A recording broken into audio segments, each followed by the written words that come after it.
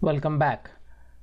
So in this session, what we'll be doing is we will be taking a different approach. We will be discussing some problem statements and we'll try to write some query against it. So what we'll do is we will cover some concepts by directly writing queries against our AdventureWorks database. So let's get started.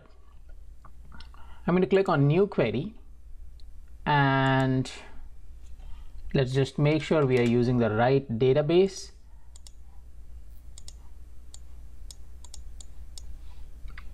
All right. Okay, let's get started. Now, let's look at some tables first, right? Let's look at the department table and write a select query. So select name, or let's say select star from human resources department. So star generally means that give me everything, all the columns. So if you look at our columns, we have 4 columns. Star will just give you everything. Just highlight that, press F5, and you can look at some sample data over here. So it has about 16 rows, and let's write some queries against them. So let's start with something simple. Let's say show me all the department names.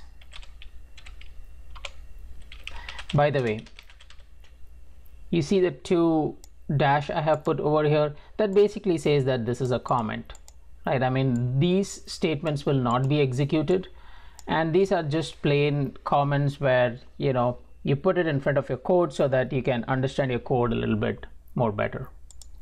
And this can be any text. So let's proceed. Select name from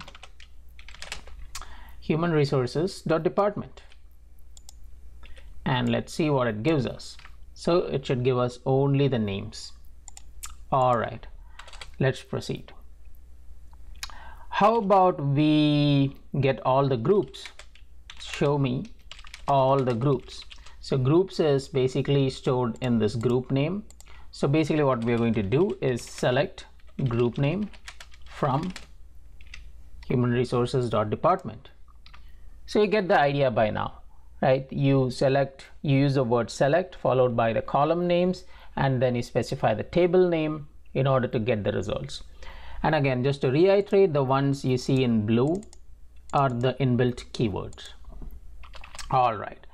Now I wanted to introduce you to a keyword called distinct. Now if you look at the group names, you see a lot of repetitions, right? It just gives you all the rows.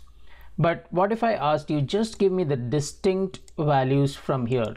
Don't repeat it, right? So something like this. Show me all the distinct group names. And this is where the keyword distinct comes handy. So you say select distinct group name from human resources department. You see that it gives you just a unique set of values. Cool. Now I want to introduce you to filtering. This is where we use the where clause. So let's actually look at all the data once more, and by the way, you can selectively just highlight what you want in the query and then click or press F5 to execute that part of the query. So this is our overall data, and let's say if we just want to look at any record that has the word manufacturing in it. So you see we have record number 7, 8, and probably that's it.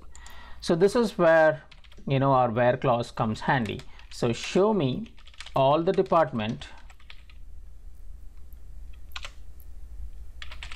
names who are part of manufacturing, right? So the way you do it is select, let's choose name and group name, right, from our AdventureWorks.human resources department, and where we say that where group name, we introduce the keyword called like. Like is basically you say that the group name should match the word manufacturing. Now this is more likely we call it as an exact match. So it's going to look at the column group name and it's going to see if it has a value called manufacturing. Let's see what it gives us. So it gives us 2 rows, right? Now, okay. Now let's, since we have introduced where clauses, let's basically, play around a little bit with where clauses, right? You see that we filtered by using a text. Let's filter by using some integers as well. So let's just so that it doesn't get too boring, let's choose some other table. So let's say give me all the employees from the employee table. We have an employee table here. So I'm going to just write a query called select star from human resources dot employee. I'm going to press F5 and this gives us about 290 rows. So you see here it's about 290 rows and it has a bunch of information.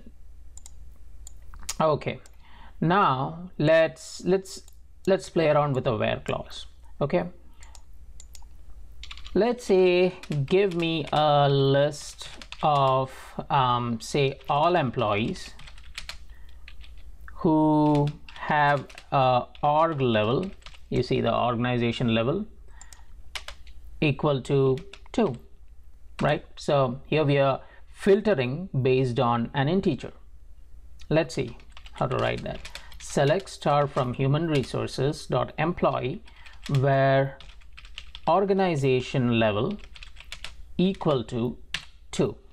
So you see for an integer we use the sign equal to, and for text we use the keyword like. Okay, let's see what this gives us. So you see that it gives us only the rows that have an organizational level equal to 2. Perfect. Now let me slightly modify this. Let me say give me a list of all employees who have org level equal to 2 or 3. You see there are two conditions I have put here, right? Okay, let's see how we go about writing this. We say select star from human resources dot employee, these things remain the same, where organization level in 2, 3. So we introduce the keyword in here. Basically it says that you have a list and give me all the rows which match this criteria. Let's see what it gives us. So sure enough, it gives us all records which have an organization level as 2 or 3, right? Perfect. Okay, now let's take one more example of a text value just so that we get some practice. Let's say we need okay, let me just look at the data once more. Okay,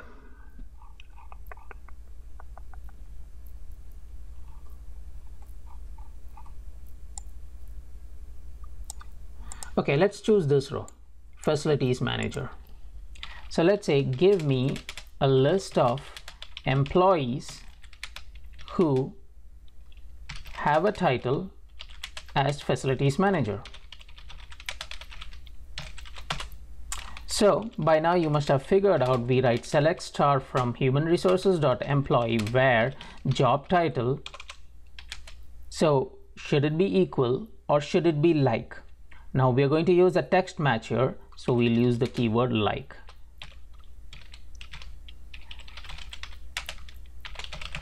Facilities manager. So sure enough, it just gives us one row. Now what happens if I don't match the casing, if I write something like this, facilities manager, all uppercase, what do you think will happen here? Let's find out. You see that still it gave you that one row back. This means that this is not case sensitive. You can pretty much, use any casing, and basically if the text matches, it's going to give you that record back. Okay, now one thing you find over here is you're doing something called as an exact match, meaning whatever you have given here should exactly match with the job title. Let's try something else. You see, I put 2 spaces in the end. So what it is doing is it is trying to match from the set of records the keyword facilities manager space space. And there is no record like that because it's doing an exact match. What if I told you there is a wildcard where you say that, okay, give me all the records that at least have the word manager in it. I don't really care whether it's facilities manager or any other manager. So the way you do that is using a wildcard. So let's say something like this. Give me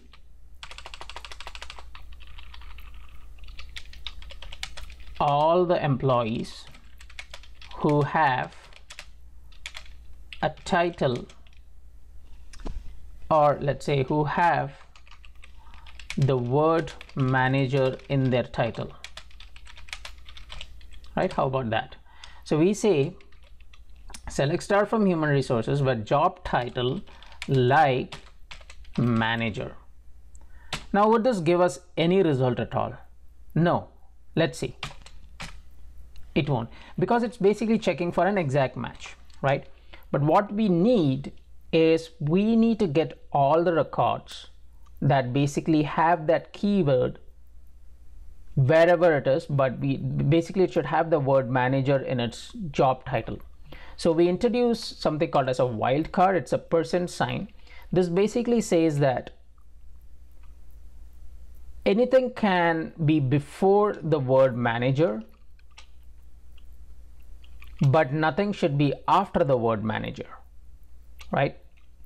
So if we execute this, you see that the % is anything that is before the word manager and there's nothing after the word manager, right? So this is how you this is how you do pattern matching. Now let's look at one more example. You see the job title production control manager, document control manager. Let's say we want to basically return all the records that have the word control, right? And anything can be before and after the word control. The way you do this is control, and after control you put a %sign, which means that anything can be before the word control and anything can be after the word control, but you need to have the word control in your job title. Let's look at this. See, this is how you, so in this case there is nothing, and that's also a perfectly valid scenario, right? And you see this is how the pattern matching happens. So this is kind of playing around with how to filter your data using text and using integers. All right, so let's go further. Now I want to introduce you to a little bit more where clauses, but we'll be trying to filter out some dates, right? We have here birth date, hire date. Let's try to play around with them. We'll have a separate session on how to manipulate dates, but here the point of the next few queries is just to see what are the possibilities to filter out dates. Okay, now let's just look at the entire data set. Okay, now let's say we want to get all employees who are born after, say, 1st of January 1980. So how do we do that? So give me all employees who are born after Jan 1, 1980. How do we do that? Again, this will give us all the employees, but we need to add a filter. So we say where birth date and this is where we introduce the greater than sign, greater than month, date, 1980.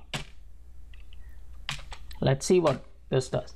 So sure enough, you see that it's kind of filtered all the data and given you all the records which match this criteria, where the birth date is greater than 1st of January 1980. Perfect. All right. How about now we play around with some date ranges, right? We say that give me all the employees who are born between 1970 and 1980. Let's see how that looks like. So give me all employees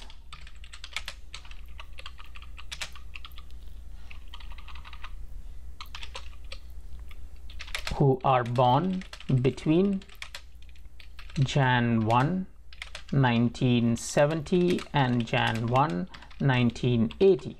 So how do we go about doing that? So one of the ways is using, of course, you can say that where birth date is greater than 1st January 1970 and birth date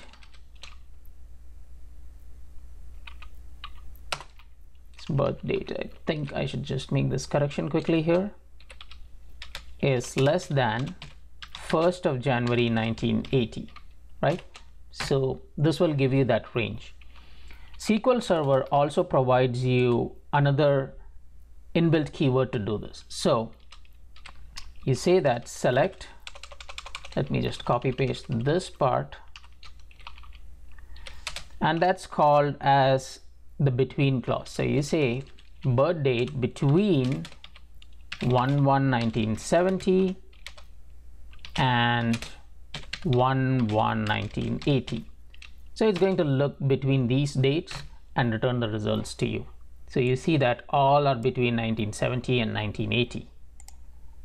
Okay, so I think you must have got a good understanding of some of the key concepts here.